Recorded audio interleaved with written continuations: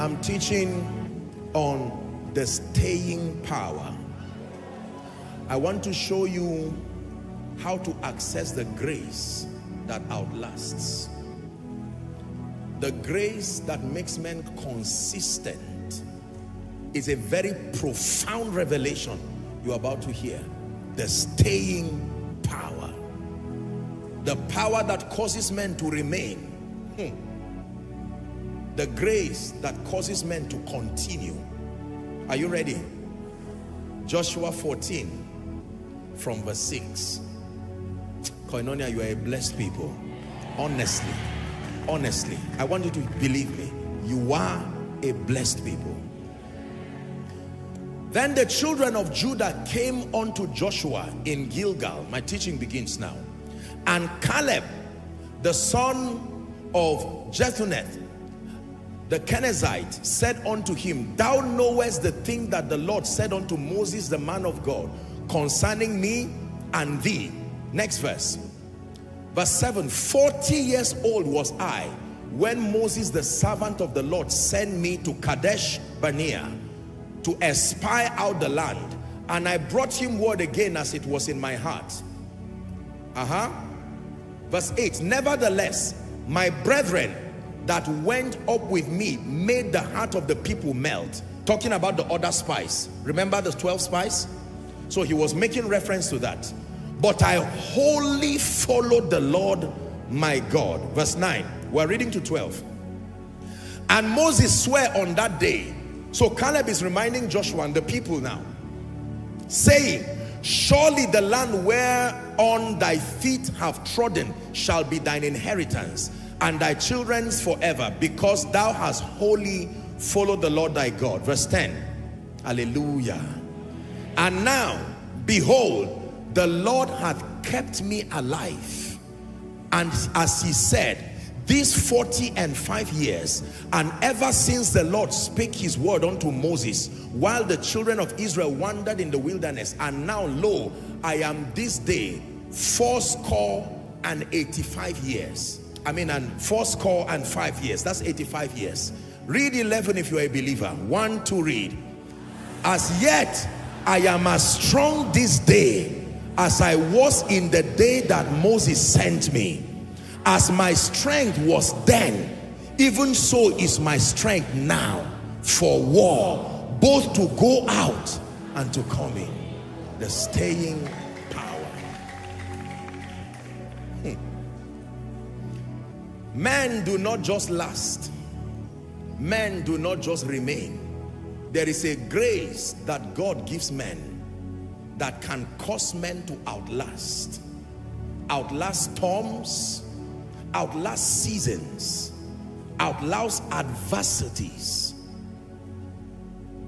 outlast any kind of thing whatsoever.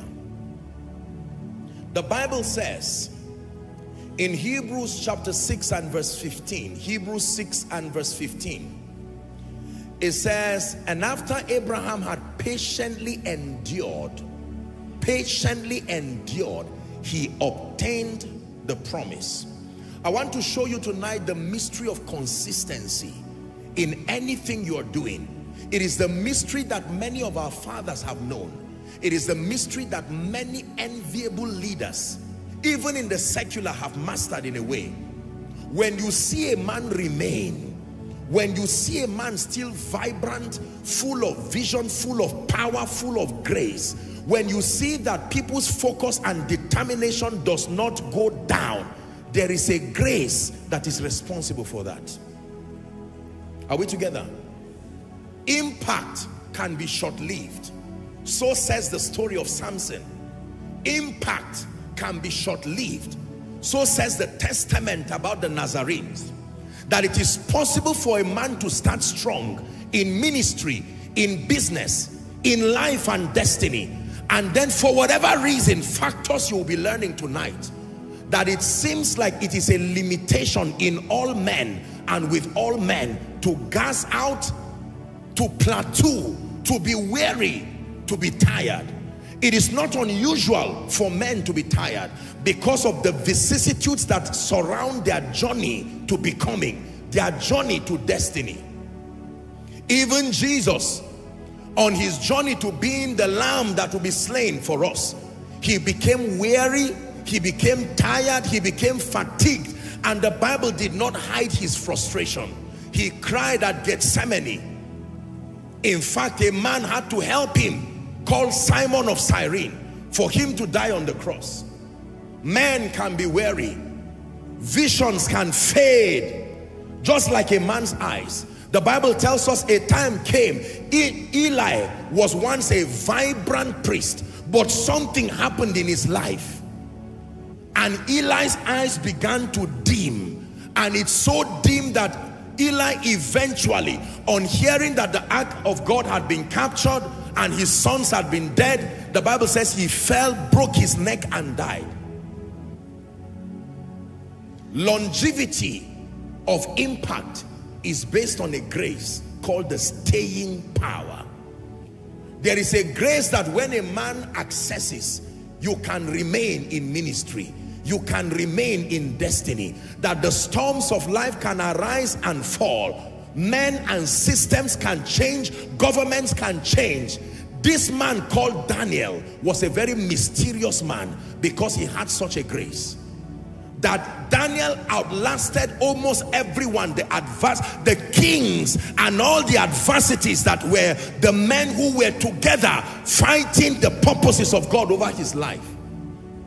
The staying power was a grace that the nation of Israel had in Egypt, that they survived 430 years. And even though many things happened, of that generation that came out, only Joshua and Caleb got into the promised land. But how many of you know that because of the grace that was upon them, there were people who had been enslaved for many years, but nothing failed to disperse them indefinitely. There was always a way that they gathered back, like the hen gathering her chicks. The staying power is one of the mysterious provisions by the Spirit of God that can empower men and grace men to last. That when the vicissitudes of life, the challenges of life, they rise and fall, at the end of it, when the dust is settled, you are still standing. The Bible says, having done all to stand, stand. If you do not have this grace, your company will not last, your ministry will not last. Do you know that there are territories that swallow up the inhabitants? There are companies that start, in fact, statistics will tell us, I hope I'm still right on that, that at least 80 to 90% of companies and corporations that start die within the first year. It is not necessarily because they lack ideas or even the technical know-how. And this is also true for ministries. My goodness, I have been part of, by the privilege of God's grace, being a strong encouragement for even men and women in the gospel. I have seen the mighty cry. I have seen the mighty join the weak to cry. I have seen kings cry, nobles cry, leaders cry. Because life can do its thing to men, and if you do not know how to stay, I've seen couples cry, I've seen parents cry, I've seen children cry, I've seen great people cry. When it has to do with weariness, it is an equalizer. Both the rich and poor experience it. Both the anointed and those who are otherwise experience it. What you are learning tonight will equip you to last. That decades after now, when the storms of life and destiny shift and do their thing, you will be standing as robust as a palm tree. You believe that? Shout a loud amen. Can I tell you, it is better to not start the journey to life and destiny than to become a story that is a memorial of failure. That someday people will say, there was once a company called ABC. There was once a man of God called ABC. And for the simple reason that you did not have the energy to continue. I did a bit of athletics before. And I did long distance race for a few years. It started as a punishment. And then we later discovered there was a grace there. So the Bible says all things work together. Are we together? Yes, it started as a punishment, and then we found out that there was a grace. So we started doing, circling the field 7 times, sometimes 12 times, you know, like a marathon. and God granted me grace for whatever reason. I seem to be able to do that very effectively. I would run, you would think I'm tired, but I will continue. And I watch people, usually we are many when we're about to start, many, including those who know they will not finish. And the moment they say start, we begin to run. And there are others who begin to run in front. They clap for them too early. They start clapping and they are encouraged, flattered, then discouraged. Then they gas out, and then some of them fall like packs of cards. After 2 or 3 rounds, you see people literally, you know how an asthmatic patient gasps for breath? Some will just stop and say, it's not worth it. What am I going to get? Several excuses begin to happen. I remember the first time, it was myself and another gentleman who was a senior. And we ran, and at a point we were running together. And that was when our master looked at us and he said, wow. So it means that we can incorporate this in the sports of the school. And they started incorporating it. Listen, let me tell you the truth. The skill you use to start is not what you use to remain. Did you hear what I said? The dynamics of starting anything, usually the basic level, entry level of any kind of knowledge and skill and motivation is sufficient to start. But when you see people last and outlast, there are other elements that were incorporated on their way, and this is what I want to teach you tonight. Hallelujah. Many have aborted life and destiny because they knew how to start, but they did not know how to remain. The stamina that keeps the great, great, regardless what happens. The stamina that keeps the vibrant, vibrant. The stamina that keeps the prayerful, prayerful. The stamina that keeps the wise, wise. The stamina that keeps visionaries, visionaries. Regardless what happens. This is what you are learning tonight. It is called the staying power. For someone, you are receiving that to jack your company, your spiritual life, your ministry, your business back to life. You prayed and God answered with this sermon tonight. So pay attention as you learn. Hear this. Men are as powerful as the God that backs them. Men are as powerful as the mysteries that surround them. Men are as powerful as the God that backs them. Men are as powerful as the mysteries, the bodies of spiritual knowledge that supports and surrounds them. And I've put together tonight by the Spirit of God 5 keys that I have learned from scripture. I have learned through the privilege of mentorship of people with structured, consistent results. And by the privilege of God's grace, some of these have been principles that I've incorporated in my own life, and I know it works. Is a man of God ready tonight? Is a businessman ready to listen tonight? Is a champion ready tonight? Someone determined to last and remain. If you are ready, shout aloud, amen. Key number 1. Those who have the grace that lasts and outlasts, outlast challenges, outlast seasons. By the way, the word outlast, if you care to find out the meaning, the word outlast means to continue to exist in spite of. To continue to exist in spite of. It means to remain active. It means to remain active. It means to last longer than things, opponents, and conditions. I'll take it one more time. To outlast means to continue to exist in spite of. To outlast means to remain active. To outlast means to last longer, longer than things, longer than opponents, longer than conditions, usually unfavorable. This is what it means to outlast. And very quickly, without further ado, I want to give you 5 keys that will grant anyone the grace and the empowerment. And at the end of my teaching, by the privilege of God's grace, someone will carry that grace bodily tonight. In the name of Jesus, a weary person will come back full of faith You will learn a lot. Wisdom will be imparted upon you from the throne. Are you ready? Number one, the first key that has helped me, has helped any great person I know, is to be strong in the Lord. Write it down. The first key that helps men to stay, to last, and to outlast is to be strong in the Lord. The strength that is derived from your knowing God. There is a stamina and strength that is derived from knowing God. Ephesians chapter 6 and verse 10, popular scripture, it says, finally, brethren, be strong. I like Amplified. Give it to us, please. Amplified says, finally, be strong in the Lord. It says, be empowered through your union with him. Draw your strength from him. That strength which his boundless might provides. Show me a champion who has remained. Show me a great trailblazer, a destiny changer who has remained. I show you a man, especially in the kingdom, who has mastered how to be strong in the Lord. Write this.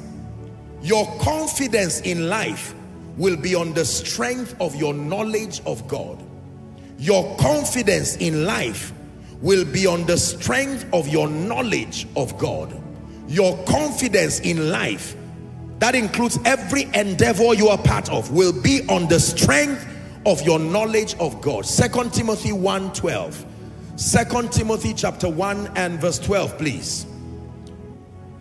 The Bible says, for the which cause I also suffer these things. Nevertheless, I am not ashamed, for I know whom I have believed. Hallelujah. And I am persuaded. Say persuaded. One more time, say persuaded. I am persuaded that he is able. His ability was derived from my knowing him, that he is able to keep that which I have committed unto him. I have taught you here, Koinonia, that God does not keep what you have. He keeps what you commit to him.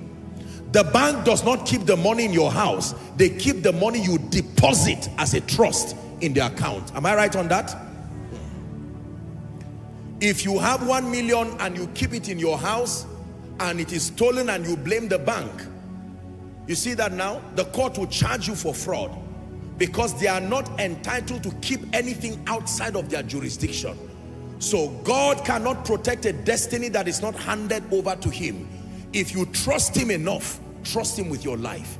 If you trust him enough, trust him with your destiny. If you trust him enough, trust him even with your days. They looked unto him and their faces were lightened. There is no shame when we trust in the Lord. The Bible even says with all our hearts we should trust him. And it says to lean not unto our own understanding. It says in all your ways, Proverbs 3:5-7, acknowledge him and he shall direct your path. Next verse says, be not wise in your own understanding. It says, fear the Lord and depart from evil. Be strong in the Lord. Please look at me. A time will come when the only true ally in your life will be God. Did you hear what I said? A time will come when the most trusted ally in your life will be God. Some trust in horses, some trust in chariots. How many of you know that horses and chariots are a warrior's ally? He needs them to be efficient in war.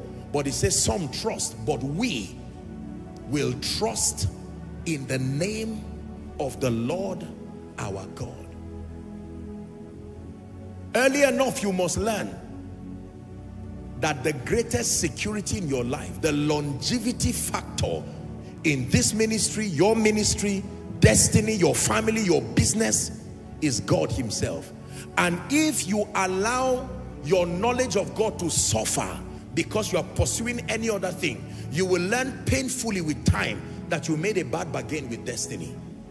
Are we together? Be strong in the Lord. First two words, be strong. It takes strength to continue. The Bible says if you turn aside in the day of battle, it says your strength is small. If you turn aside in the day of battle, your strength is small. Caleb spoke in Joshua chapter 14 and verse 11. He said, as I was. Can you imagine? By what technology? It's not a natural thing. He says, I am yet as strong this day as I was when Moses sent me. 40 years down the line, the guy said, I am still strong for war. I am still strong to go in, and I am still strong to go out. I made a joke some time ago that many leaders are usually eager to serve, not just to serve nations, to serve companies. I've prayed for many people at their retirement or when maybe another director takes over. And usually, I am shocked to see that the zeal that they had when they began that adventure usually diminishes, sometimes almost to zero, at the point of retirement.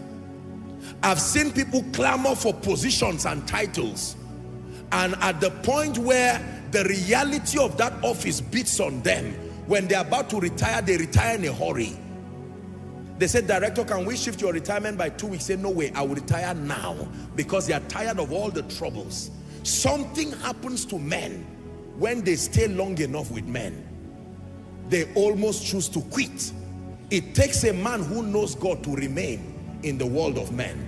Let me repeat this again. It takes a man who knows God to remain in the world of men. The stories and the episodes of pain, betrayal, anger, and a mix of all the humanities of men is sufficient to blur your vision, deflate your passion, erode your appetite and your energy. It takes a man who knows God to have the stamina to continue in this world of men. Be strong in the Lord. Be strong in the Lord. What happens to a pastor when he loses, say, his wife or his child? At that point, you need beyond masculinity. At that point, is beyond brain work. There are things that can befall men in life that makes you to wish death. Have you seen people commit suicide in our world? Do you think it's that easy to kill yourself? Don't try it. Are we together? But our world is full of people who jumped into lagoons and made certain statements. Others recorded themselves. World, this is to let you know where I'm about to die. I am tired.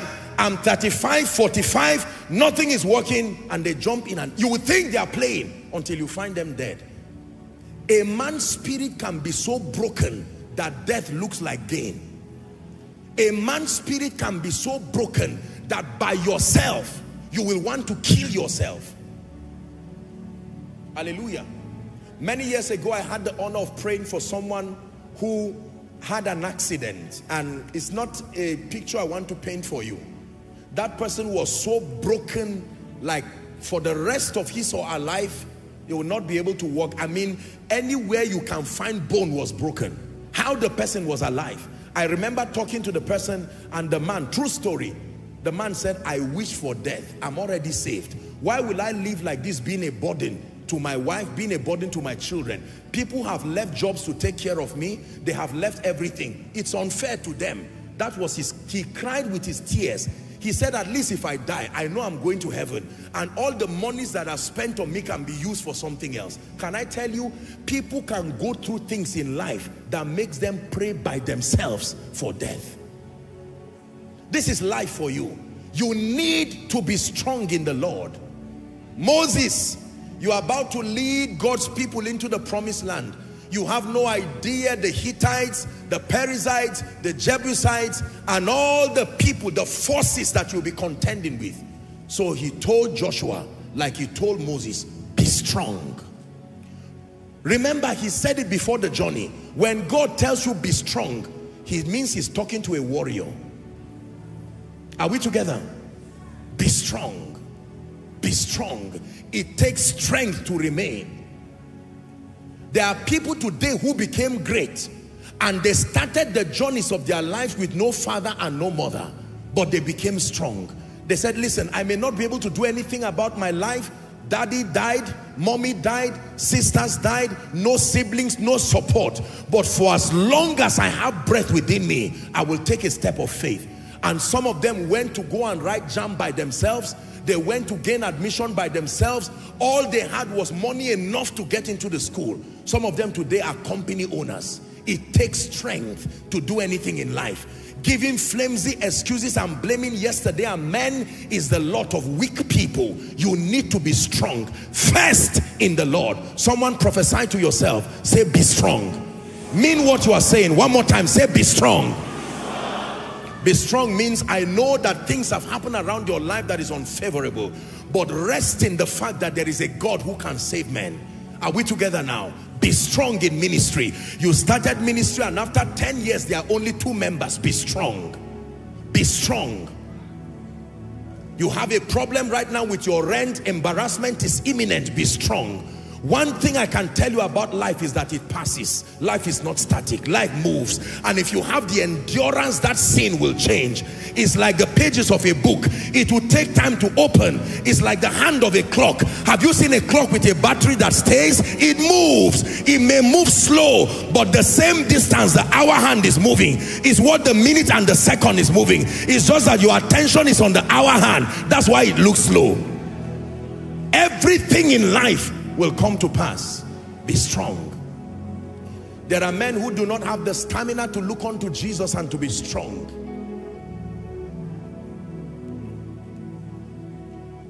Who would ever believe that upon this earth today, according to the authority of scripture, that a flood once covered the earth and there was no land and there were only 8 people?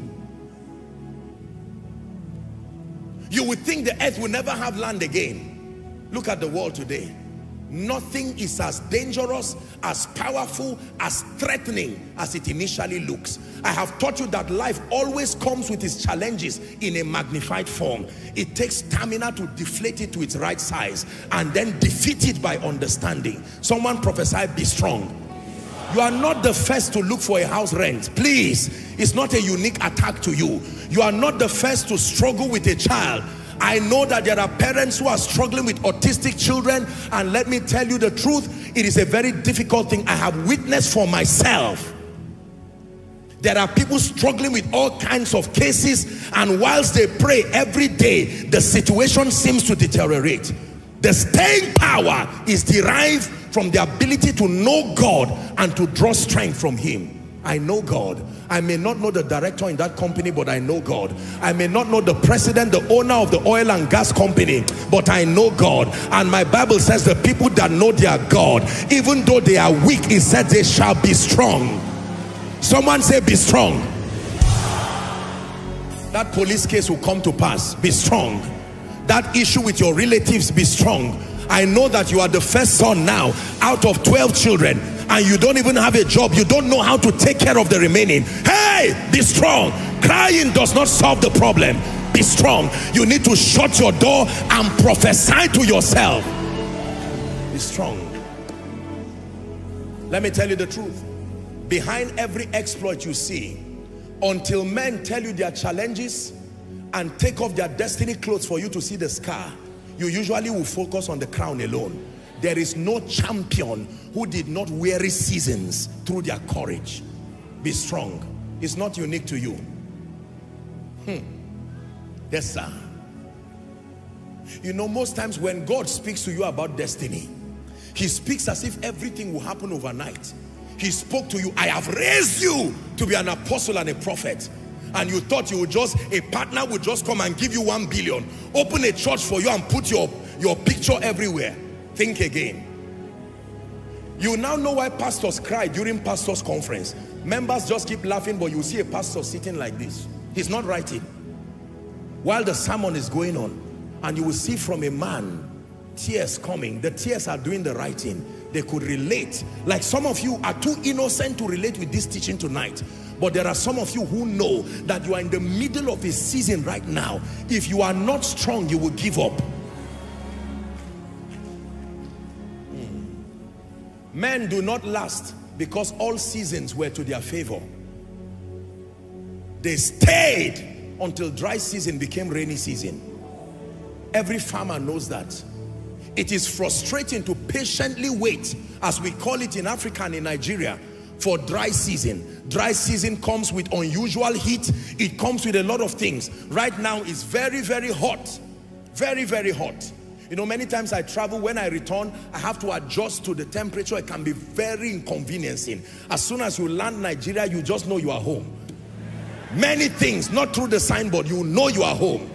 And you have to invent a skill to manage that, because it will not change because of you. Champions know that seasons will change. It may not change as fast as you want it. So you invent a skill. Skill number one is to look unto him. Every time you are confused about life, stop looking down, look up. Looking up is a skill that only champions know. Did you hear what I said? Every time someone tells you, provided I'm in this office, you will never be promoted, go back home and sit down. Then your wife says, what kind of a man are you? There's no food for the children. And sometimes the devil says, get a knife quickly, kill yourself and rest. Look up. Look up.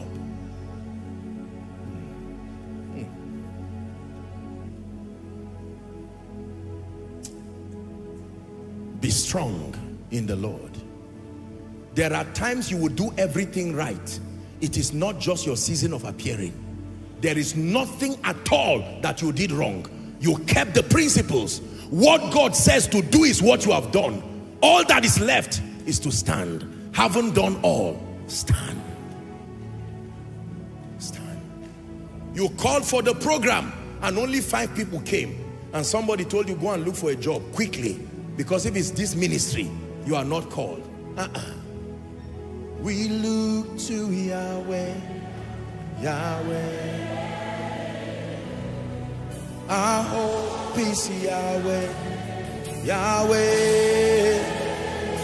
We look to Yahweh, forever Yahweh.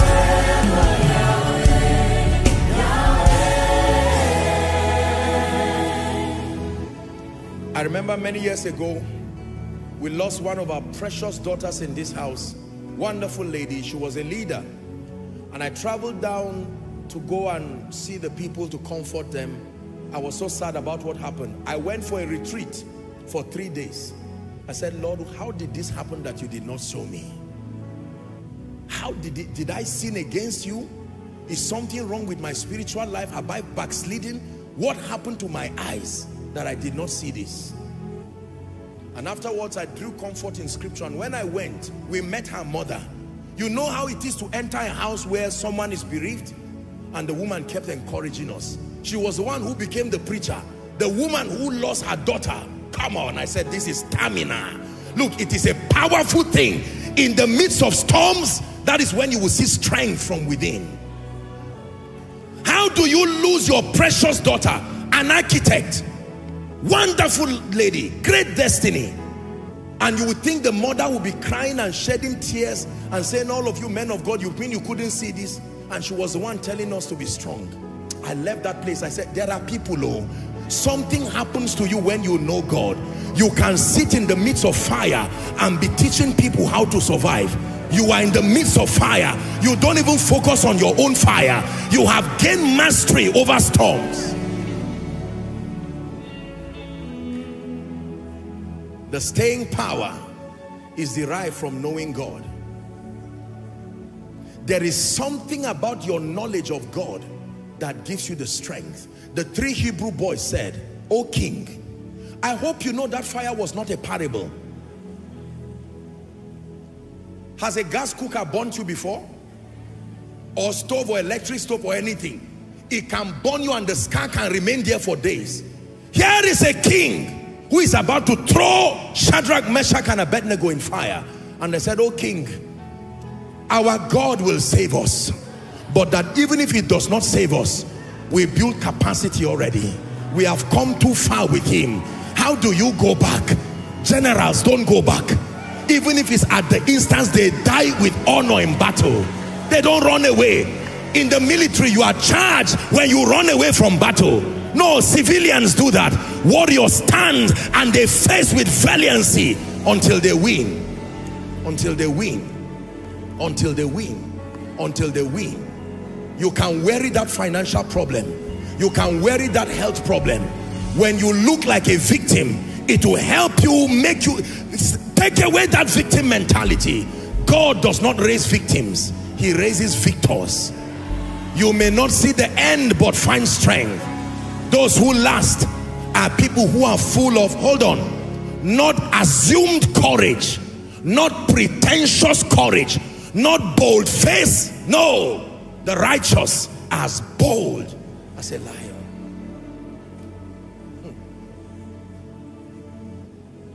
I wish I would tell you ministry was always like this. I would be lying. There were seasons that required stamina. There are times in your life where nothing physical can help encourage you that you have a great tomorrow. The only thing you hold on to is God said. And unfortunately, you are the only one who had him. So you cannot even tell your wife God said. Abraham, you had God alone. What are you going to do with Sarah? What are you going to do with your mighty men? It is very frustrating when you are the only one who had God alone. When there is no company to say we had God.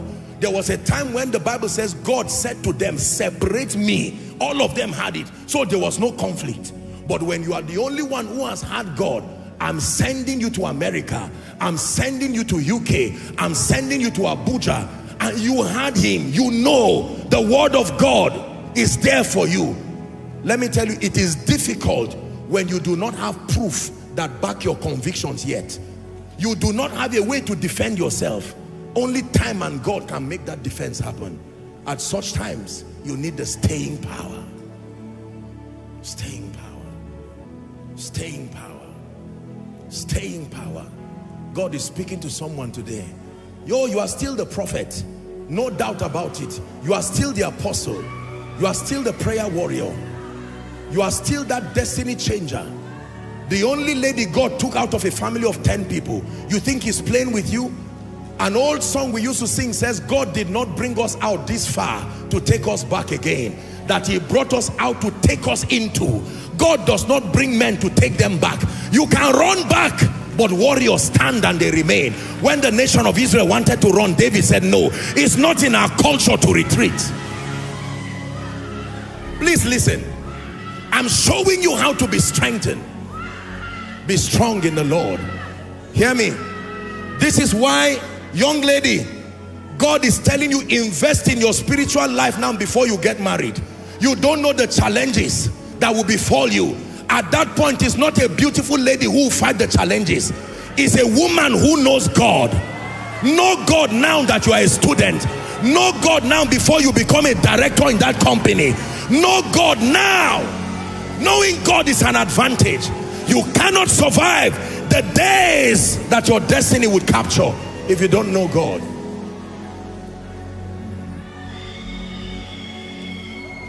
Man of God, know God before the sick come. Know God before challenges in ministry comes. Know God before criticisms come. Know God before naysayers know you. Know God. If you do not know God, you will fall like a pack of cards and waste your Christian testimony. But the people that do know their God. Listen, I tell you sincerely, and may God forgive me if I'm lying, even if this ministry never became global and became what God has made it by grace, I will still stand.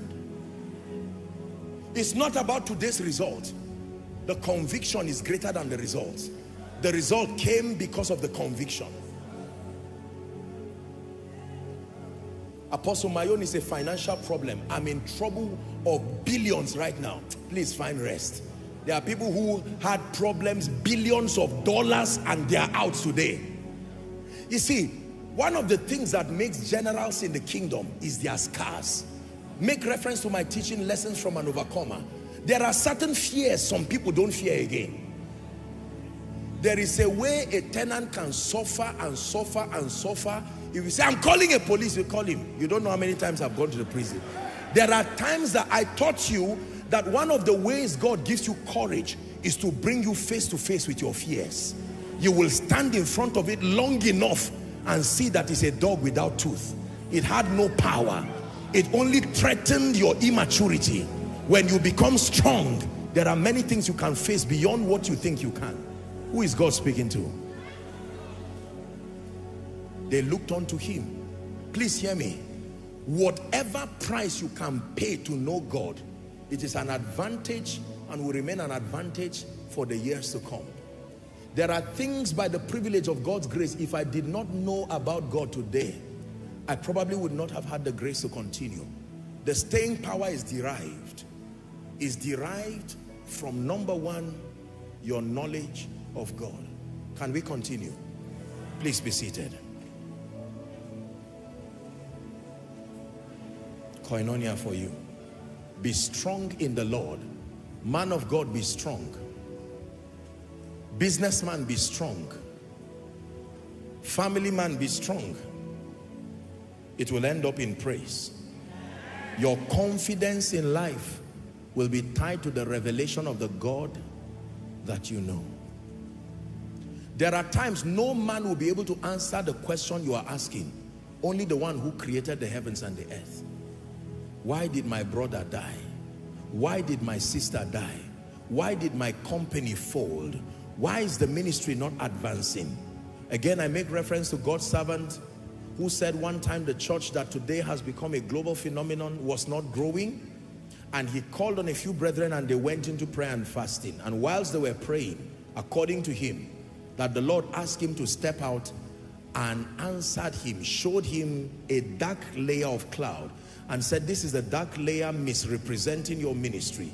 And he was asked to curse it, and then he printed the posters and said, come and see. And that was the beginning of a journey today that has inspired millions across the globe. Can I tell you the truth? Every champion is a champion because of what he overcame. 2.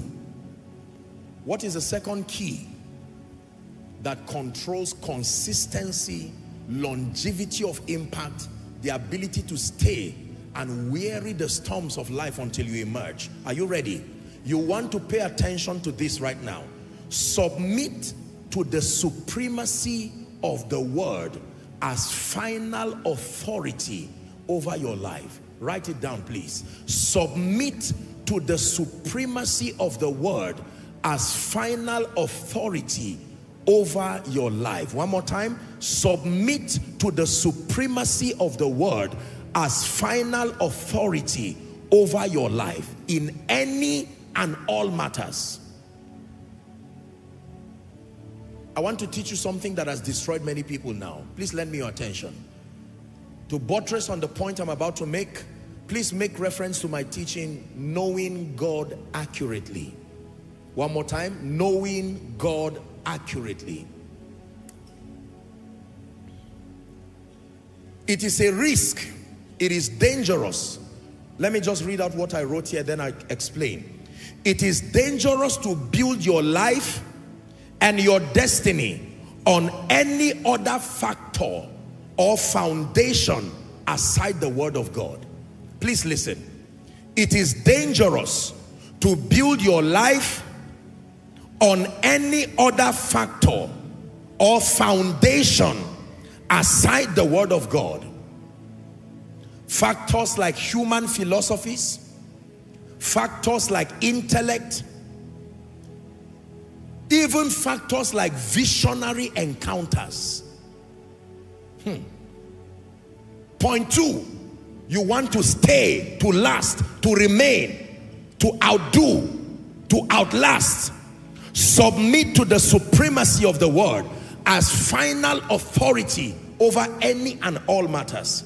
And I said, it is dangerous to build your life on any other factor. Please look up. Any other foundation and any other factor.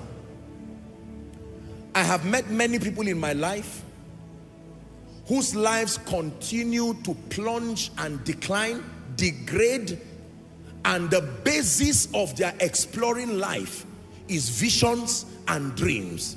And you know, by the privilege of God's grace, this is a ministry with a rich heritage of supernatural encounters, visionary encounters, and the manifestation of the gift of the Spirit.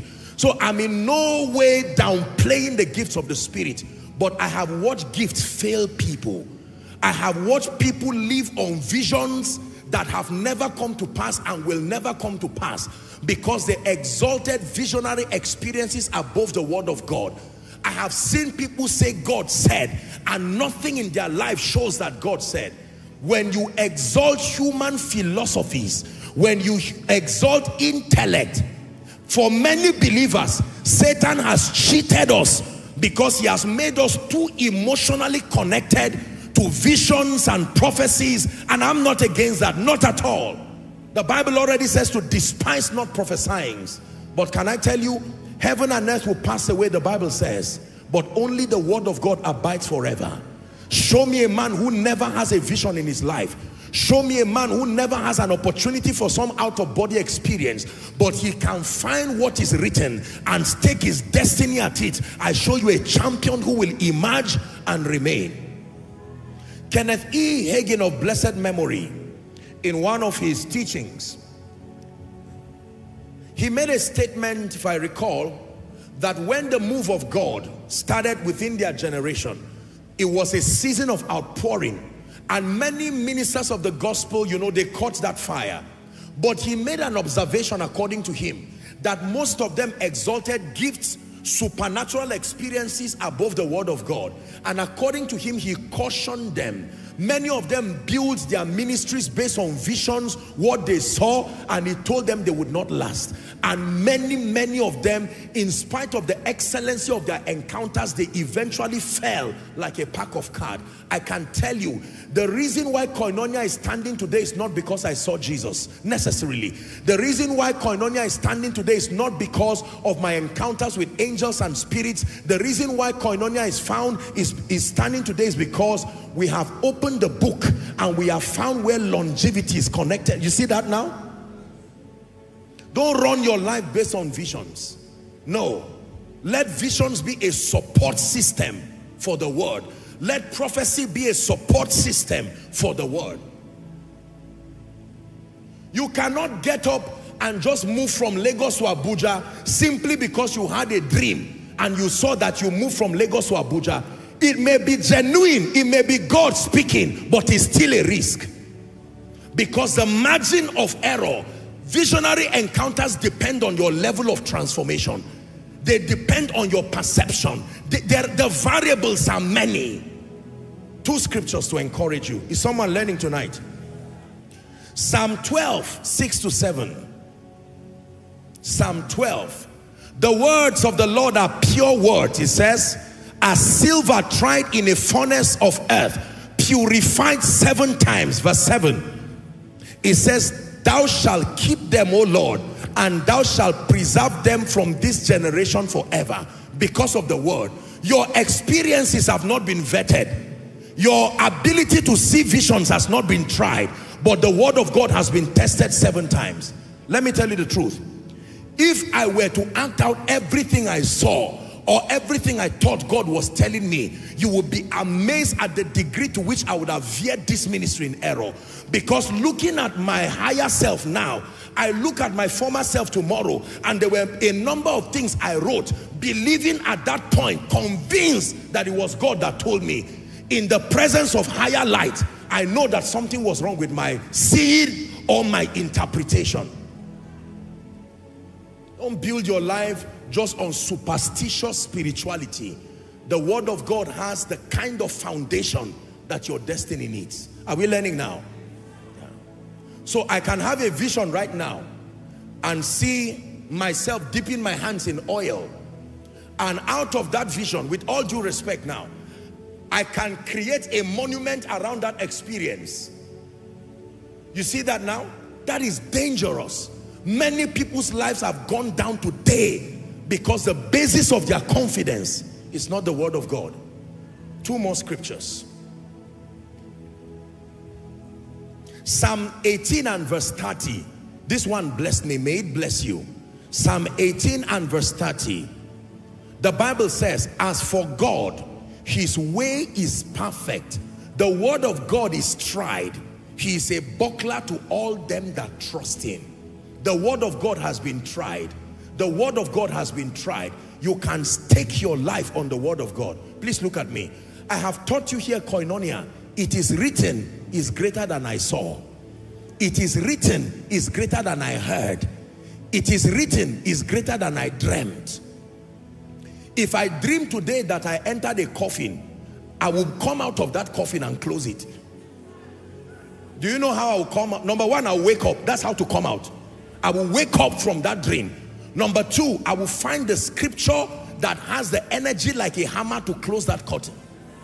For instance, I shall not die, but live and declare the works of the Lord. For instance, are we learning now? I set before you life and death, blessing and cursing. It's true. If you say you are going to kill me by divination or witchcraft, my prayer will be for mercy for you. Because I've surrounded my life with the word, not experiences. I will not stand before Satan and say, you don't know what God showed me in that vision. Jesus did not stand and say, do you know where I came from? He said, it is written. Jesus, the word incarnate. You thought that if Satan came to him, you would say you are joking. I came from heaven to earth.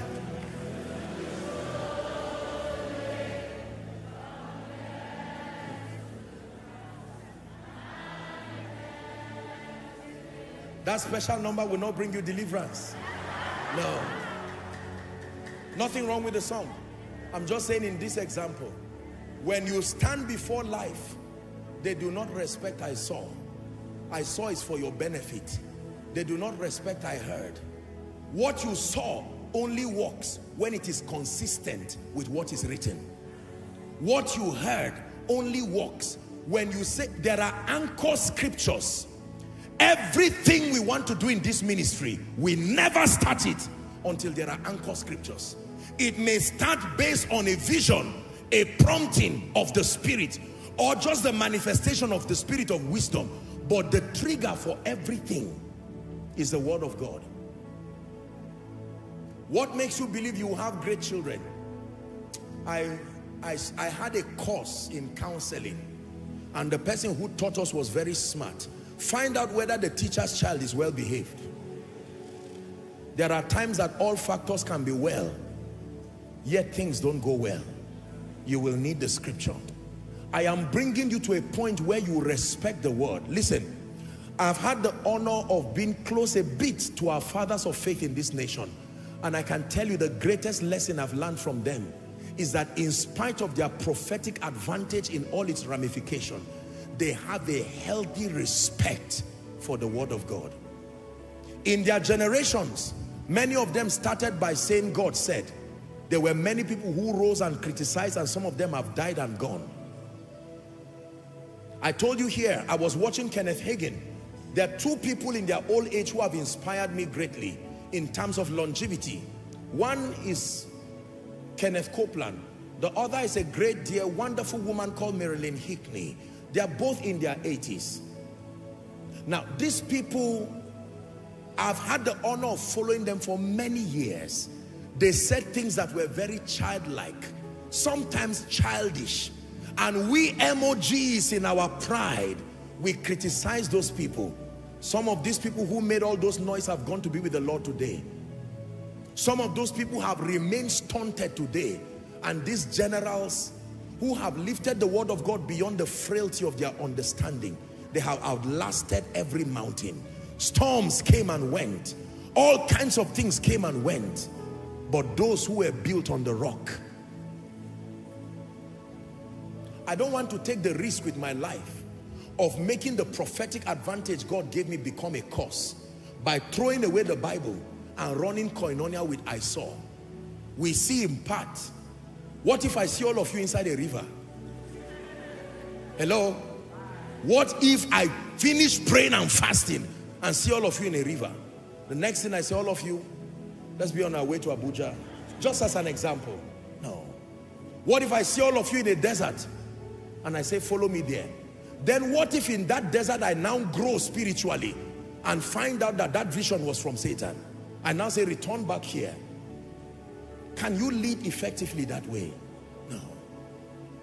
Emmanuel, God is with us. He shall reign. He shall reign. He shall reign forevermore. Crown him King of Kings. Crown him Lord of Lords. Wonderful Counselor, the mighty God.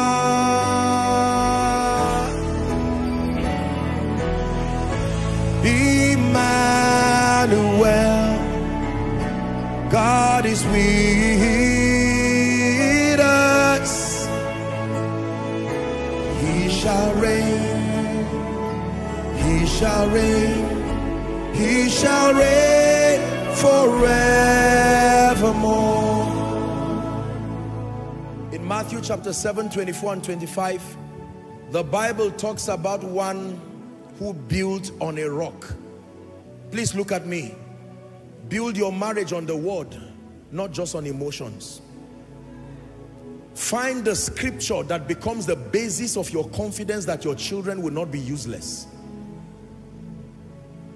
If you think you are rich today because you have $1 billion naira, $1 million naira in your bank account, you are joking. Go and read about people whose wealth turned from grace to grass in one moment. The basis of your remaining must be that which is written. I have come to respect that which is written.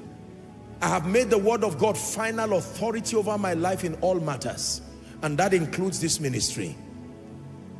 No matter what God tells me, I bring it through the sieve of the word. There has to be a scripture. I don't pray foolish prayers. Once I'm not praying in the spirit, I insist and ensure, like you'll be learning, that whatever I'm saying is not driven by sentiments and emotions. The only basis for answered prayer in the scripture is that you pray in accordance with the will of God, and his will is captured in his word. Listen to me. Run your business based on the word. Run your ministry based on the word. Do not ignore supernatural experiences. Do not ignore the knowledge that comes through philosophy. There are valuable word compliant thoughts.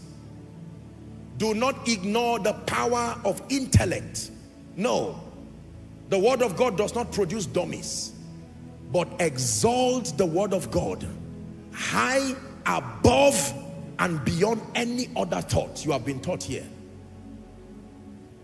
Never will there be a time, if you ask me why do we hold miracle services, I will show you from scripture. I will not just say God instructed me that the final Sunday of every month be a miracle service. No, no, no. Koinonia, God has given you a mandate to expand to the globe. What is the basis? I saw a vision and I saw fire from Abuja touching several maps. You want to run with such a vision? There will be no backing. It is written. Someone say it is written. Go and find what is written concerning your health. Go and find what is written concerning your destiny. I know it's a secular company serving all and sundry, but at least the basis of your confidence should be what God has said. It is a risk to run your life not submitting to the word of God.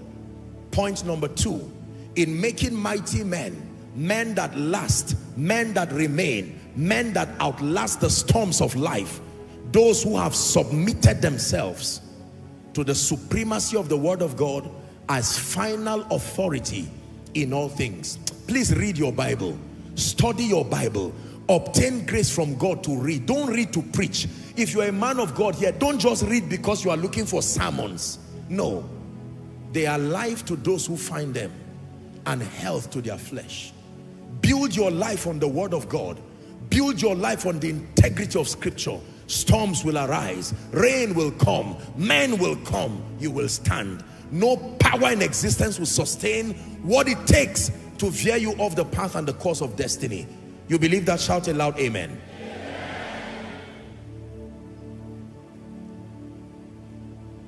If God has called you into the prophetic ministry and God has called you into the apostolic ministry, beware. Do not exalt the word of God Do not exalt visionary experiences above scripture. And do not lead people entirely based on visionary encounters. There are encounters I've had today, no man on earth has heard about it except me and my notebook. Because some of those encounters may not be safe for certain spiritual realms. When you teach people when they have not come into certain enlightenments, Satan will take advantage of their spiritual naivety and replicate that experience, but it will not be by the Spirit of God. When I bring before you visionary experiences, I don't do that in isolation with the word. The word of God must become the basis. You must not just read it, submit to it. Let it govern your mind. Let it govern how you behave. Number 3, what is the third key that is responsible for building in believers the staying power? The grace to outlast. Are you ready? Build inner strength through consistent prayer. Build inner strength. You may want to add and stamina through consistent prayer.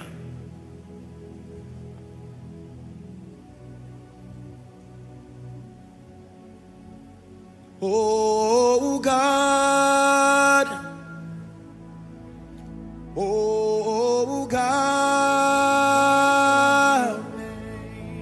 oh God, as we pray, oh God, oh God.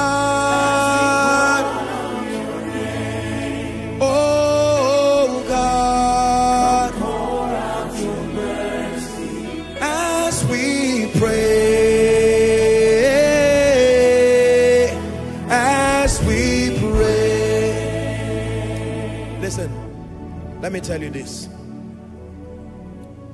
If you do not know how to pray, you will not last. There is a dimension of strength that survives the winds of life that is generated within you when you pray. Luke 18 and verse 1 says, he spake a parable to the end that men ought always to pray and not to faint. You must build inner strength. Build inner strength. Proverbs chapter 24 and verse 10. Let's hurry up. 24 and verse 10. Proverbs 24 and verse 10. Watch this. If thou faint in the day of adversity, in the life of everyone, no matter how yielded you are, there is a season that the Bible calls the day of adversity. And the survival strategy in those seasons is strength. Strength. Strength. Are we together?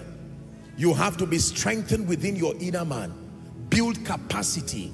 Elijah, build capacity. David, build capacity. Abraham, build capacity. No matter who you are, build capacity. It doesn't matter what you are involved with as far as your prophetic destiny is concerned. Build capacity and build it early. My sister, build capacity because one day you will need it. You will need to draw from the strength. There are times when you're about to take a long journey, you charge your phone. Is that true? And when it is fully charged, you can smile because you can approximate that from now till that time you can utilize the strength that the phone has. That's how it is. I've seen many people's phones and you will see it on red. 5%, 2%. The phone does not look like it will die.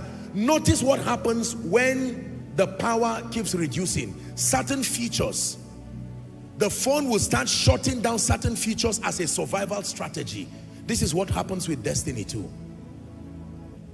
The moment your power bank, the moment your energy bank starts going down, certain things may have to shut down. One can be your perception. Your ability to perceive spiritual things will have to shut down. Certain other things will shut down. Like it happens to a phone. At 15%, 10%, 8%, There are certain features in that phone that you may not, it's called a power saving mode. There are many believers running great destinies on power saving mode, whereas there is an opportunity to carry a wireless charger, a charger that does not look for a wall, a charger that answers at the instance of desire. Are we together?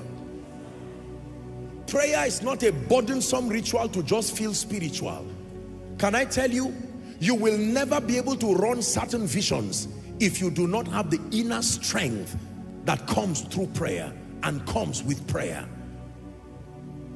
What you see in Koinonia today, ladies and gentlemen, is beyond just excellence and the communication of doctrine. There is stamina. There is a power bank that can run certain things in the spirit. Someone sent me a text and said, Apostle, you've been busy all week doing this and that, and will you have the strength? I said, me? You don't know God. Me and God have been in this business for a while. Oh. There is what we call the spirit of might. You cannot fake it.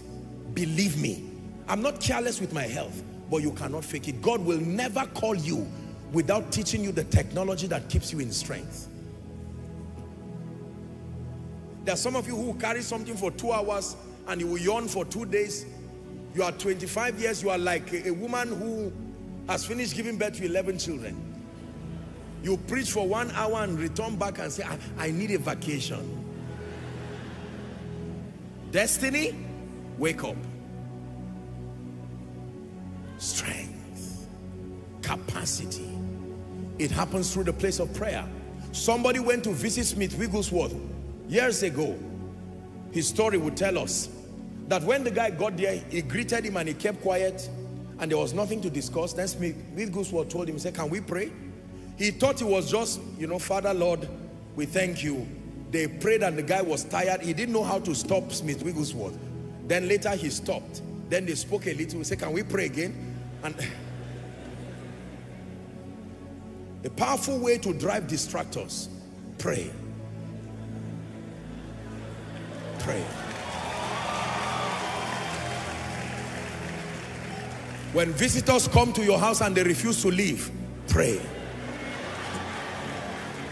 Survival strategies, pray. Tell them, all right, we've spent 2 hours gisting. I think it's time. Let's lift up our hands and give God praise. And everybody will check their time and leave you in peace. Pray. Because people don't like prayer. They like what prayer does, but they hate the discipline of prayer, and it's an attack. Please hear me. If you hate prayer, it's an attack. Don't feel condemned, but know it's an attack. You wake up in the night, open up your notebook where God has spoken to you. Sleepy eyes, your tired self, just start praying. Worship is charging the atmosphere. You are a man of God, you don't even know what to do with your church. You've preached every sermon. You just keep praying.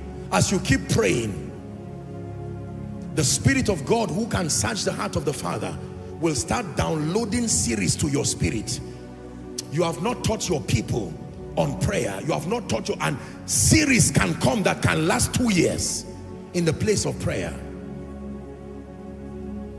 Every time is convenient for prayer, but in my personal experience, believe me, I have mastered praying at night, and it has provided the richest return on investment in terms of prayer. Discipline yourself and pray. You're a man of God here, with all due respect. Don't let your members pray more than you. Why are they there then? You should be sitting down.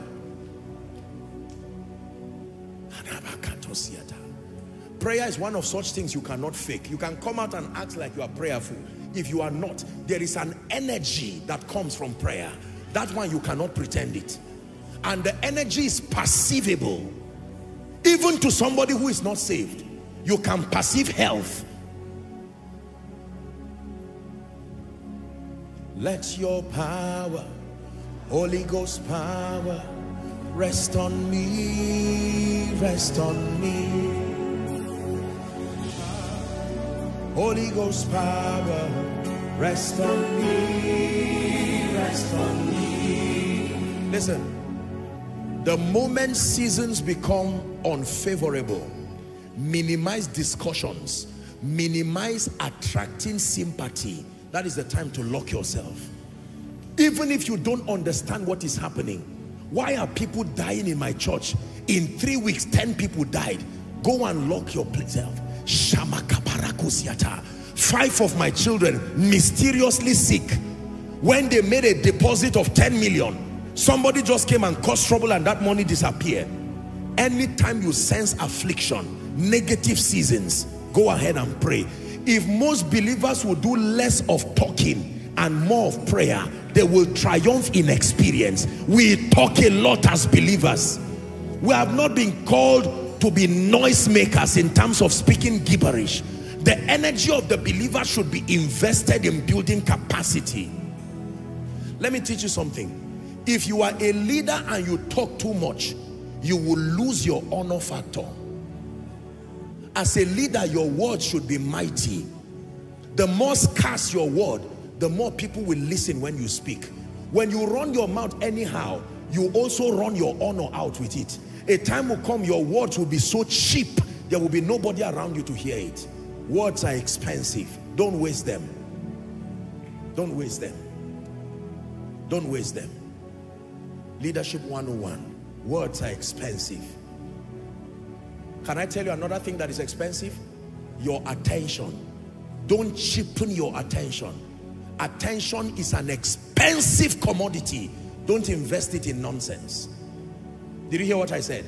Your attention is where the direction of your destiny goes to. Respect your destiny enough to see your attention as an investment. Don't throw it away over nothing. Oh, rest on me. Oh, rest on me.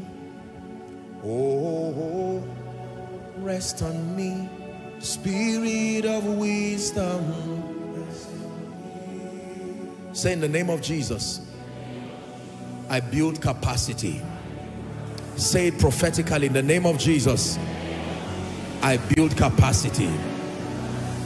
Oh, my dear sister, build capacity. My dear brother, build capacity.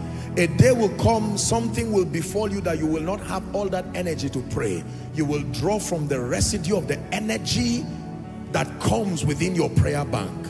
Please pray. Don't waste moments. Don't waste opportunities. Pray. Listen, let me encourage you. If your prayer life has gone down, you can join the prayer department as they pray. Even if you are not a member there. Even if it's for 1 week. If there's space, you can join them to just fan your prayer life to flames. Discern an attack on your prayer. It's an attack on your remaining. It's an attack on your continuity. It's an attack on your stamina. That is why it's important to have believers as friends. Did you hear what I said? Half the time people used to gossip. Half the time people used to talk about people and issues. If they invest half that time in quality prayer, you have any prayer partner that spends half the prayer time gossiping, cast him out of your life. Did you hear what I said? Cast him or her out of your life. Don't waste your time on naysayers and gossips and backbiters who wrap up their gossip in the name of Jesus. Take your destiny seriously. You agree with someone, let us pray. Don't waste your time. And he says, praise God. You've prayed for 10 minutes and you continue speaking nonsense for 2 hours. Then you wrap it up. You did not pray. You only program woes to your destiny. If you have somebody who should pray, the assignment there is for prayer. Okay, we are praying from 10 to 12. Once it's time, all right, let's begin to pray. Yes, occasionally you may speak to discuss some things to give your prayer perspective. Many prayer warriors have killed the prayer life of their colleagues because they wasted that time on gossips and naysayings and false visions. Pray. Pray. Pray. Pray. You are a mother, find another mother who can agree with you. Pray. You are a businessman, Find another businessman who can relate with your realm and pray. Are we together? You're a man of God. Pray that God will bring a man of God who genuinely loves you and prays. Not that he's praying with his mouth and with his heart he's saying, may you die quick. Prayer. But when you find people who can agree with you, you have your personal prayer altar. I have said this endlessly, koinonia. Let me encourage families here. Build your corporate family prayer altar. Build it as a discipline. Now, I know that maybe some families may have people who are not born again. No problem. You can start where you are with wisdom. Build a family prayer altar. Pray. Don't allow the devil come in and ride cheaply into your family. By the privilege of God's grace, let me encourage every man here. Take the lead as far as setting the pace for prayer. Don't say, I'm not the prayer type. Nobody's the prayer type. God commands that we pray. Are we together now? Obtain grace. Don't say, I'm a CEO. Prayer is not for pastors. Don't leave your wife as a naked intercessor with nobody helping her. Yours is just to submit prayer point by text or on a paper. Pray. You can learn prayer. Is someone learning?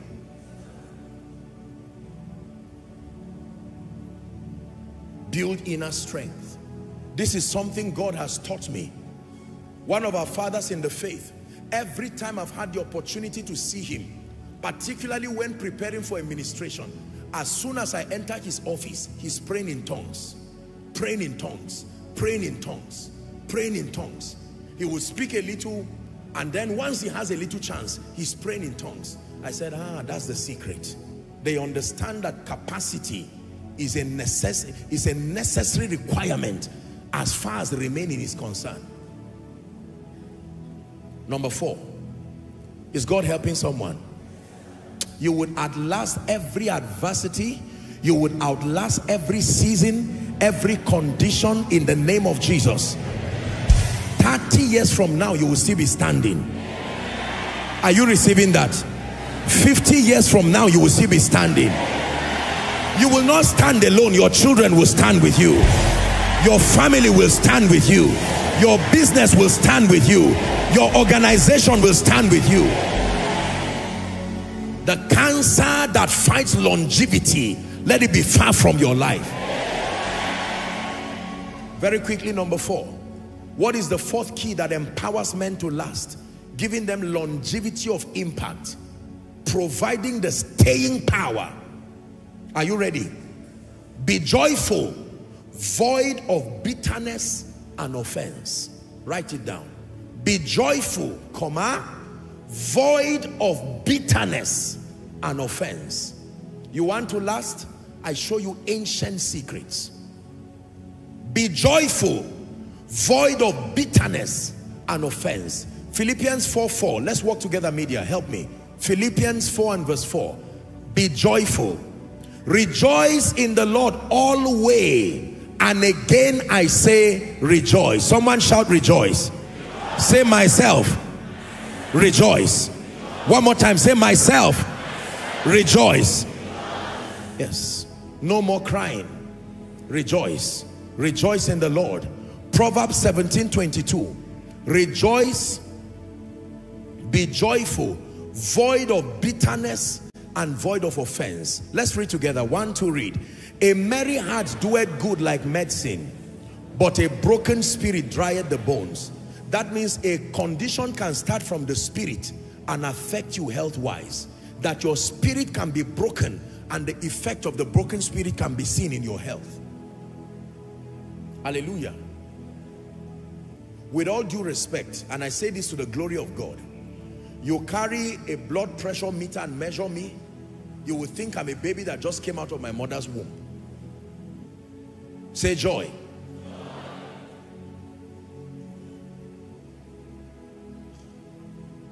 There are many of you having high blood pressure over nothing. You need to rid yourself of bitterness, rid yourself of offense. Ephesians 4:31. I'm showing you a very powerful secret. This 4th one is a very serious one. Let's read together. Don't be tired of reading. You're in church. Ready? 1, 2, read. Let all bitterness and wrath and anger and clamor and evil speaking be put away from you with all malice. Did God just speak to you? Bitterness. Let me tell you this.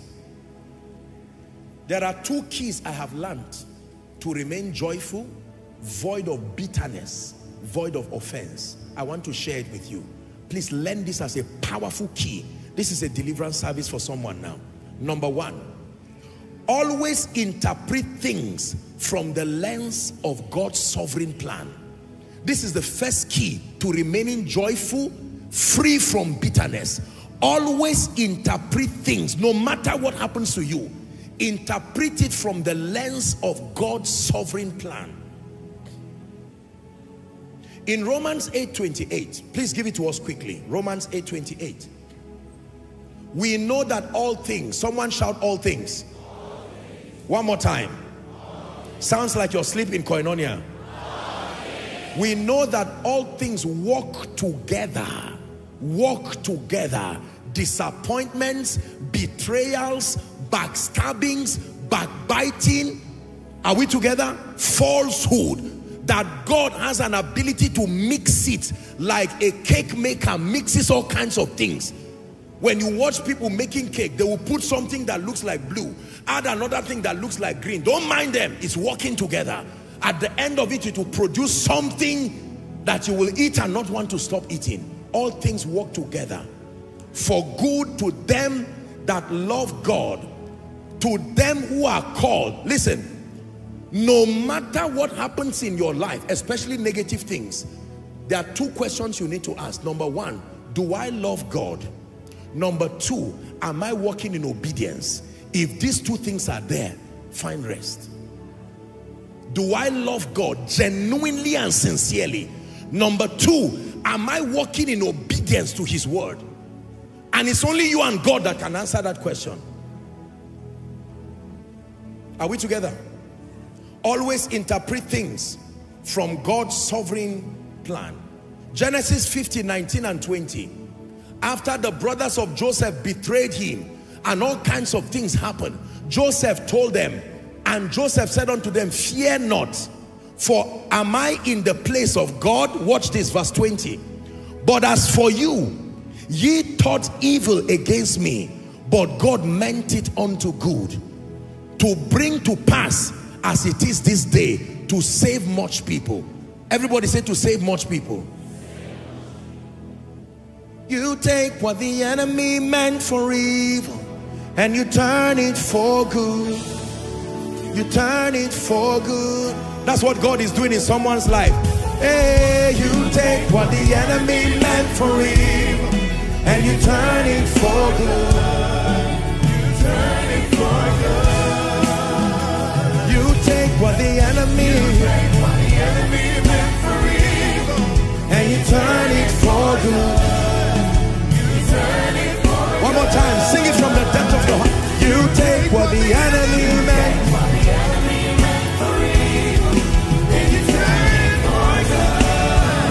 You turn it for good. So listen, I'm giving you a key to remain joyful, void of bitterness. Or 1, interpret things from the lens of God's sovereign plan. No matter how negative it is. James 1:2-4. The Bible says, count it all joy. Let's hurry up. Count it all joy. What did he say to count it as? Do not count it as a loss. Do not count it as a disappointment. Oh, this is where champions have been wounded. Generals have been wounded because of offense. This one said this about me. This one did this. And you fade away your potential for remaining. When you see men who remain, there are people who have mastered the secret of joy, void of offense, void of bitterness. This one is particularly to leaders. There is no leader who got to the leadership place by growth who has not faced betrayal, leaders, backstabbing, in its variety. Unfortunately, it will not end at this level.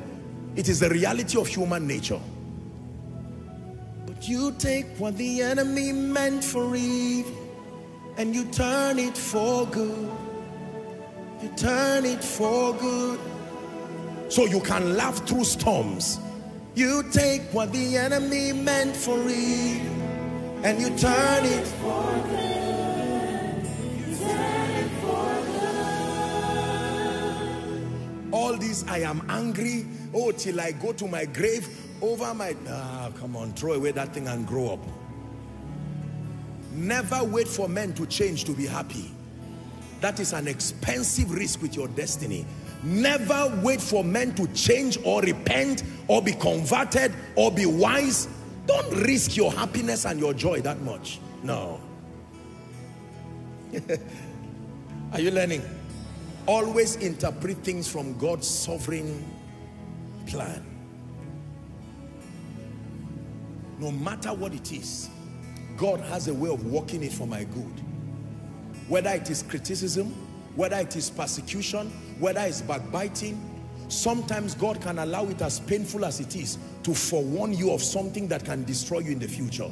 Sometimes God can use it to help you. Sometimes God can use it to put you in check. Sometimes God can use it to test your stamina. Always see things from the standpoint of God's sovereign love, God's sovereign plan.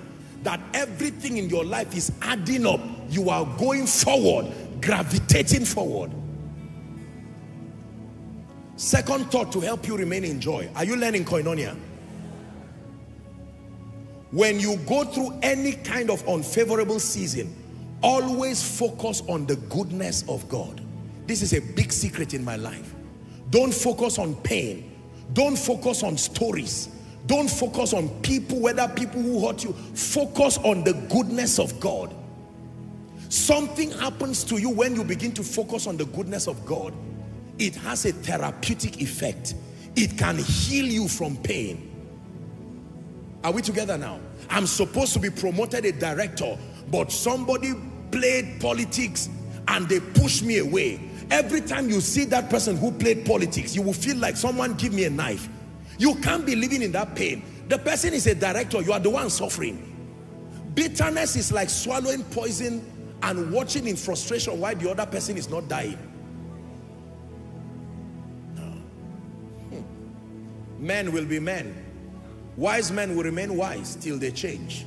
Fools will remain fools till they change. Mediocres will remain mediocres till they change. Don't wait for people to change before you become happy and joyful. Always think of the goodness of God. No matter what is wrong in your life or not right in your life, there is something God has done well. Am I right on that? There is something God has done right. Let me give you a big secret. Count your blessings. Every time you want to complain and you are in pain and bitterness, that's what John the Baptist would have done. He wouldn't have died like this. If John the Baptist made up his mind that, well, Lord, thank you for the privilege to have been the one to ordain Jesus. I've been ignored right now. Jesus is not even asking how I'm doing. But nonetheless, I give you praise and I give you glory. You have been good to me. Someone say, thank you, Jesus. All my life you have been faithful. All my life you have been so, so good. With every breath that I am made, I will sing of the goodness of God. Very powerful song. Listen. Your goodness is running after, it's running after me. Your goodness is running after, it's running after me. Prophesy to yourself. Your goodness is running after, it's running after me. Leave all those who hate you. They are not the reason why you are not going forward. That is an extra luggage you want to carry. You are on a flight. Leave all the naysayers and the backbiters and the ill wishers and the Judases kissing you as a sign. You just leave them. Focus on the goodness of God. Can I tell you, psychologists teach us that focus creates feelings. If you are angry right now and I tell you I just transferred 2 million naira, it doesn't matter whether I'm playing or not. What did you hear? 2 million naira. You just smile and say, is it true? You are still verifying, but you are happy. The same way, you can stand in the mirror and say, it doesn't matter. Listen, I'm sharing with you irrefutable principles. People will look at you and say, madam, don't you get angry? Are you not a human being in this Nigeria? You tell them, I found the way of the Spirit, that I can rejoice always, void of offense, void of bitterness. You can walk to your office and find in the middle of people conspiring your downfall and greet all of them. Would you like to have coffee or something? Can I get you something? And they smile at you. Every time you rejoice in the presence of enemies, you heap up coal on them. Not pretentious joy. Not you are dying, they are seeing you bleed. That is fake. Laughter that is as a result of revelation. Dominion, that your destiny depends on you and God. Are we together? There are some tears that are unnecessary. Respect your tears. Don't shed it carelessly. Go back home tonight and think of the goodness of God. You are still in that one rent, one room, but give God thanks. I have food on my table. Lord, I give you thanks. Are you learning this now? Honestly, if this is what you came to learn tonight, do you know that there are great people who are wounded? And I've taught you, those who refuse to be healed become enemies of their destiny and the destiny of others. Nobody who is healed will wound others. Most people who wound others are people who are trying to heal and they do not know how to heal. So they inflict pain on others to find comfort. It's a psychological principle. When you failed in life, you get angry when you see others excelling. So it's something in your heart wishes that they come down to your level so that you can find comfort. When you bring them down, you now feel bad because you were not wicked, you were just frustrated. Your goodness is running after. Let me advise you here, if you're a man of God or a CEO, don't give yourself headache going around to say, what are they saying about me in this office? Do they like me? What do you think the person you are saying will answer? Say, in fact, they said the other day, you are the only one who... You are asking the mastermind of your hatred what they are saying about you. And he said, the last time I think I heard that they said you are such a nice leader. In fact, they look forward to you becoming GM. You say, you mean it? Even that other man said it. Said, I'm the one, trust me. You now give him something and he becomes an ally. And once you move, he just looks at you with pity and says, what a fool of a leader. Can I tell you? One of the quality of leaders is that they have so built themselves understanding the world of men, almost nothing surprises them. When you find a leader who puts his hand on his head in shock, he was not trained well. Because leaders understand men, their strengths and their vulnerabilities, that good men can become wicked. They have their will. Wicked men can repent to become champions. So you do not tie the vacillations of men to your growth. Give them an opportunity to be all that they want to be, to explore all the versions of themselves, but maintain your health for the sake of his name and your destiny. Is someone learning? Say, I remain joyful. This is true for ministers, spouses. Remain joyful, joyful in the Lord. This is my mentality. I look at everything that happens around my life from the standpoint of God's love and his sovereign power. I'm aware of how jealous God is for me. So I interpret everything from a winner's view. Honestly, this is my life. Truly speaking.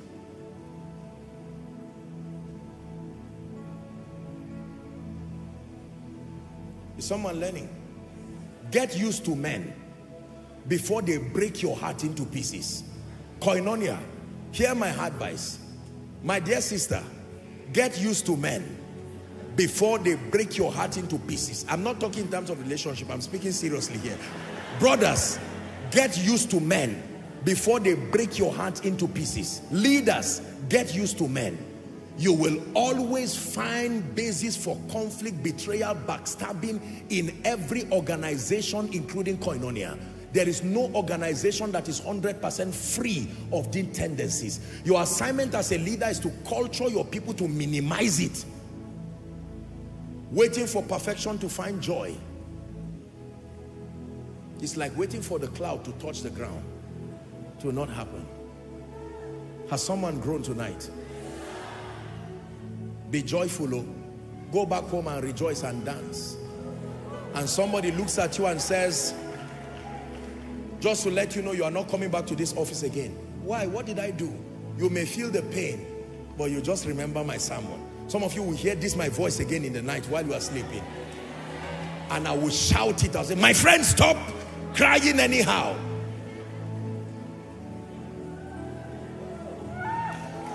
Stop crying. Rejoice. I've already taught you here that everybody cannot hate you. Remember? It's a law that does not work for any man. Even Satan is not hated by everybody. I've taught you this. Terrorists have wives. They met somebody as a terrorist and say, I want to spend the rest of my life with you. And the lady said, I agree, knowing he's a terrorist. There is hope for everybody. The joy of the Lord is my strength. The joy of the Lord is my strength. The joy of the Lord, the joy of the Lord, the joy of the Lord, it is my strength. Hallelujah. Let me give you number 5. We have to end. See why it's good to come to church? It's good to come to Koinonia. Now hear this. To wrap up number 4 so that you write 5, I wrote something here that the Lord ministered to me this afternoon, that joy is one of the greatest demonstrations of faith. Joy is one of the greatest demonstrations of faith. 1 Peter 1:8. Joy is one of the greatest demonstrations of faith. Here's what the Bible says. Whom having not seen ye love, in whom though now ye see him not, ye yet believing, ye rejoice with joy unspeakable and full of glory. You haven't seen it yet. Things have not added up yet. The rent has not come yet. Are we together? But you rejoice. Rejoice. Someone, when you go back home, lock yourself today and laugh and smile and rejoice. Truly. And if you don't know what to rejoice about, think about the 5 word-based funniest occurrences in your life. Reminisce on them and laugh. Laugh away nonsense, laugh away childishness. Rejoice. Oh, I remember one time in the university I was waiting for school fees. I remember I cried for nothing, and before you know it, you are glowing and rejoicing, yet you have not paid your rent. And because joy is what helps us and brings us into the harvest, whilst you are rejoicing, God is seeing a man of faith. He will wake someone and say, send an alert of 1 million. This 1 million I've been talking about, and this 2 million I've been talking about. I've taught you, if you don't believe it, please allow your neighbor receive in peace.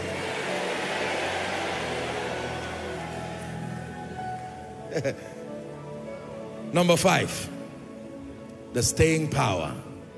God is raising joyful people tonight.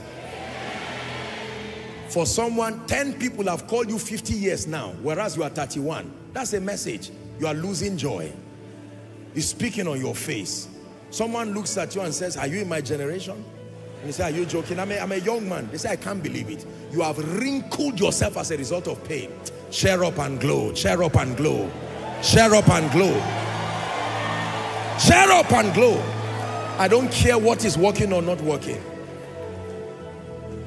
Number 5. Are you ready? The final key I'm going to give you tonight that has been responsible for the longevity of men. Impact. Always keep the vision of your future and your destination before you. Keep it higher than every challenge. Keep it higher than every obstacle. I'll take it again. Always keep the vision of your future, the vision of your prophetic destiny before you. Something happens when you see the end. Something happens when you look at the vision. Exalt the vision beyond the challenges. Exalt the vision beyond the vicissitudes of life. And you have the stamina to remain and continue. Philippians 3:13. 3:13, Philippians. Brethren, I count not myself to have apprehended, it says, but one thing I do, forgetting the things which are behind and reaching forth unto those things. Everybody say those things. There are things before you. Can I give you an example? The higher realm of you being anointed. There are anointings you have not received. Man of God, there are churches. The globe is still waiting for you, for the impact, the imprint of God upon your life. You must learn to look away, look beyond, look up. Reaching forth for the things that are before me, I press towards the mark of the high calling in Christ Jesus. Every calling from God is not a low calling. It's only challenges that are on the ground. Challenges come to you at your level, but your calling is usually high because it demands that you rise higher than the challenges. Are you seeing that now? Luke chapter 9 and verse 62. I wish we could find NLT. Luke 9:62. Let's hurry up. God is speaking to someone tonight. Luke 9:62. NLT. But Jesus said unto him, Nasa hanuna akanke kenoma. I'm only singing the verse. Hey, I belong to Jesus, never going back. Never going back. Nina Yesune Bazankoma Bazankoma Bayaba Nasa Hanuna Akanke Kenoma. So many people, they don't know that I've made my choice to follow Jesus. I follow the Lamb wherever he leads. Powerful song. So many people, they don't know that I made my choice to follow Jesus. I follow the Lamb wherever he leads. Do you know the song now? Nina Esune Nina Yesune Bazankoma Bazankoma Bayaba Nina Yesune Bazankoma Bazankoma Bayaba. Luke chapter 9. Someone, you just sang a song of comfort for yourself. No giving up, no going back. Let's finish that scripture. Koinonia, don't tempt me. I will keep you here till tomorrow. The Bible says anyone, watch this, anyone who puts his hand on a plow and looks back, either because they are calling you, backbiters are calling your name, mediocres and naysayers distracting you from prophecy, or seasons, unfavorable seasons, it says if you do so, you are not fit.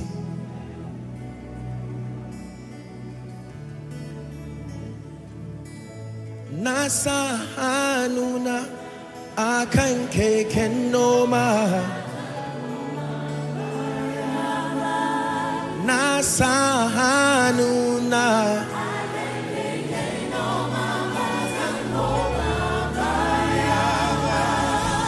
I belong to Jesus. I'm never going back. I'll never go back. One more time. I belong to Jesus, never going back, never going back. Always keep the vision of your future. It's been a powerful secret in my life. Open that book again. Look at what he told you. Open that book again. Review his speakings Man of God, he did not tell you you will come to Abuja and die. Why do you want to dig the grave? He never told you you will come here and fail. Never told you you will relocate and go to America, Canada, wherever, Japan, wherever. No. God does not call men and leave them on the way. He's a finisher. Did you ever read that he's called author and finisher? Say it after me. Author and... That means you will finish. I read a book many years ago by Steve Farrar called Finishing Strong. Profound book that influenced my understanding. No matter how close you are to destiny, if you don't finish, you will stay in the same group with those who did not start. You have come too far. Are we together? You've held the plow, ready for harvest. In ministry, in business, refuse to be distracted.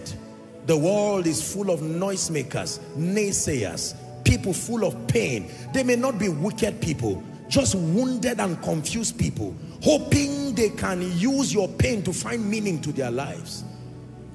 Don't hate people. You too look at them from the lens of their weaknesses and focus on your future. Aside from joy, add vision. A visionless man is a defeated man already. If nothing ever attacks you, you have failed. Are we together? Vision gives you focus. Among the many things that vision gives you is the opportunity to say no to many things, including good things that are not pro-destiny. When Satan brings evil things and you easily overcome them, he will line up many good things that are not needed in your destiny.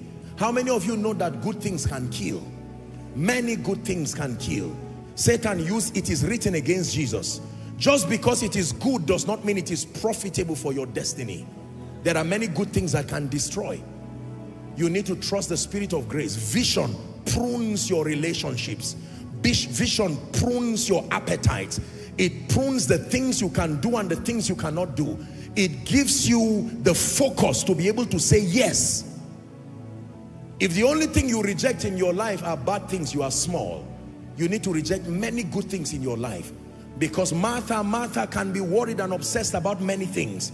Her preparing a meal for Jesus was not bad.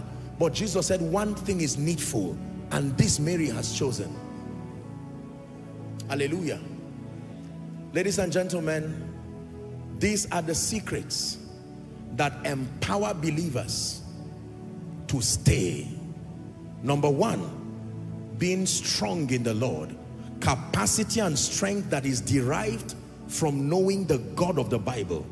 Number two, submitting to the supremacy of the Word of God as final authority in all things and in all matters, beyond feelings, beyond emotions, beyond psychology, beyond intellect, even beyond spiritual supposedly and visionary experiences.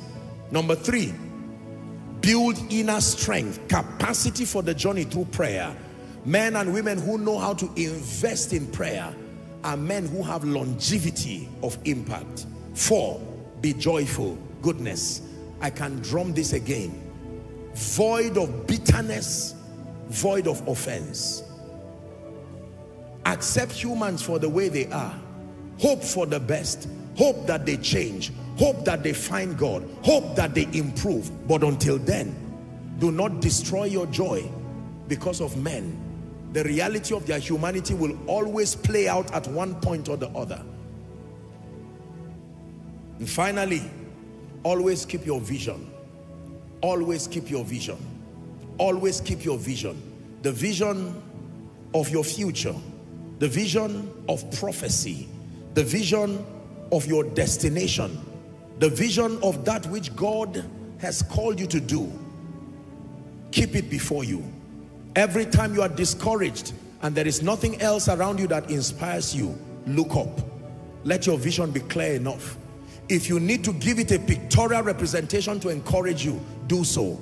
If God has called you to a global ministry and you need to get the globe and put it in your office, put it before you, go ahead. God has called you to be an evangelist and you need the map of the world, place it on your wall. It's a worthy investment. Whatever you can do by God and under grace, to encourage yourself and keep yourself alive, that do. And here's how the Bible ends it all. Haven't done all to stand. It says stand. I mean stand.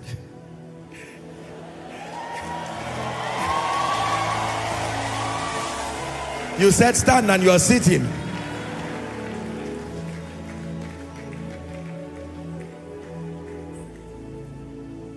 You take what the enemy meant for evil and you turn it for good.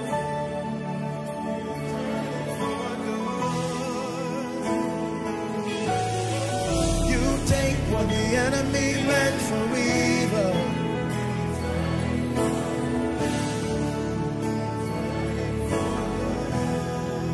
We have just one prayer tonight. Our time is up.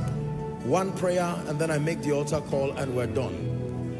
The one prayer is, Lord, I obtain the grace to outlast storms, to outlast challenges, to outlast vicissitudes, to outlast seasons. Someone pray. As simple as this prayer is, I obtain grace to last. I receive the staying power in ministry, the staying power for my business, for my career. Someone, by this prayer, you need to return back to business. A man of God needs to return back to ministry. Is someone praying?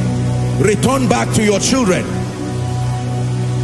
You need to return back.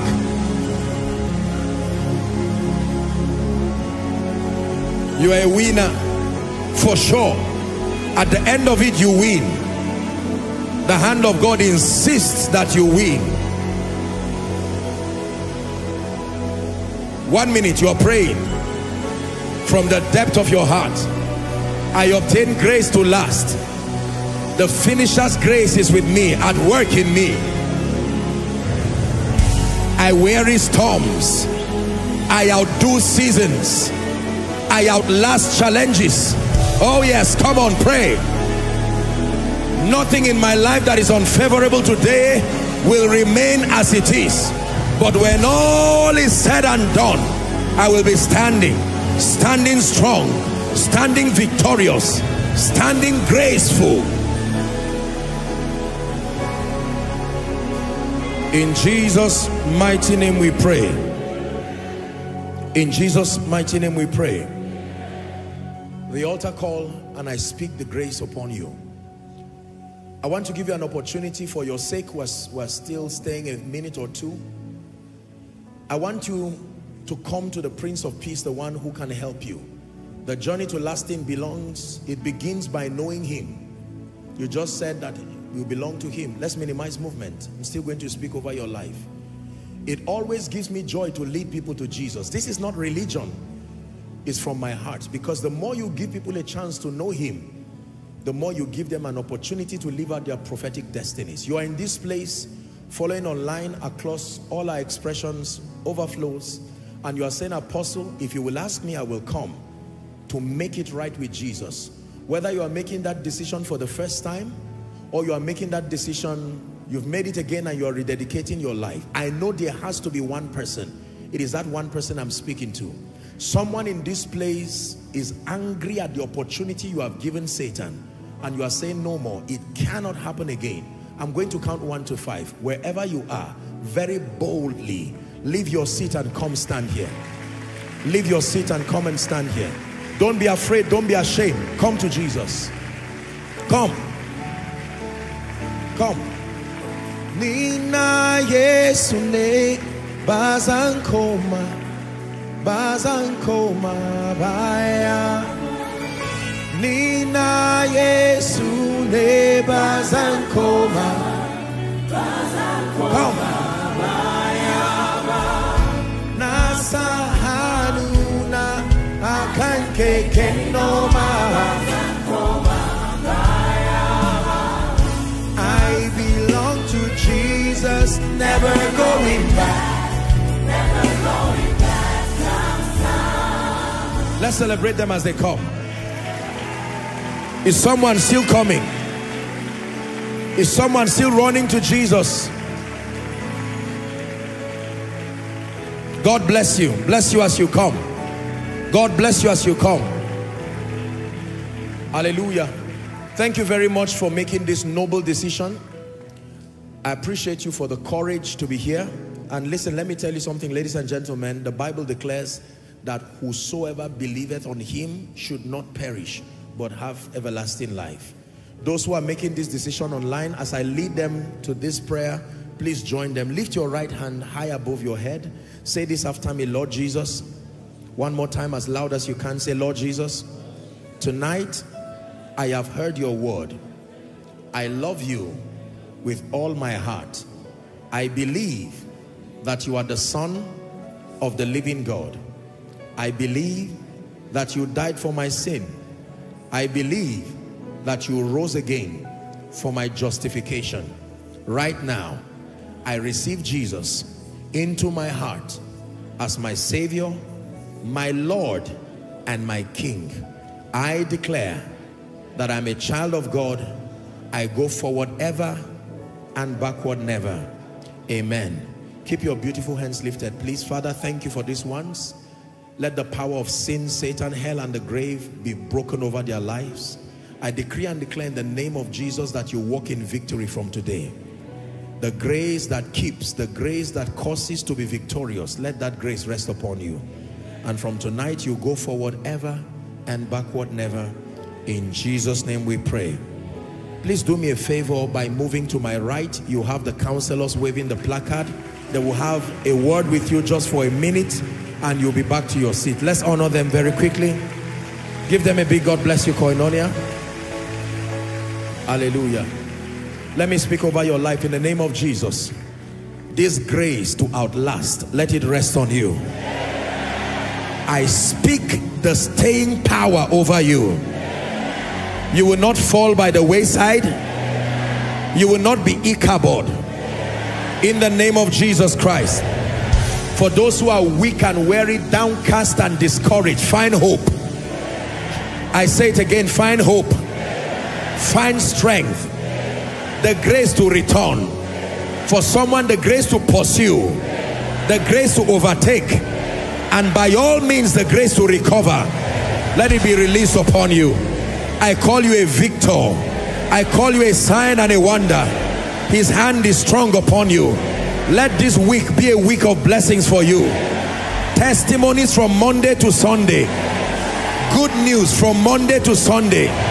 Laughter from Monday to Sunday. Abundance from Monday to Sunday.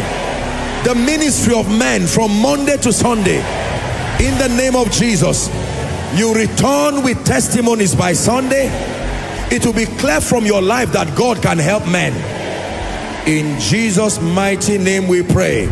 Give Jesus a big hand clap of praise. Let's share the grace together in fellowship. The grace of our Lord Jesus Christ, the love of God, the sweet fellowship of the Holy Spirit rest and abide with us now and forevermore. Amen. Surely God's goodness and mercies follow us all the days of our lives as we dwell in the house of the Lord forever and ever. Amen. God bless you, Koinonia.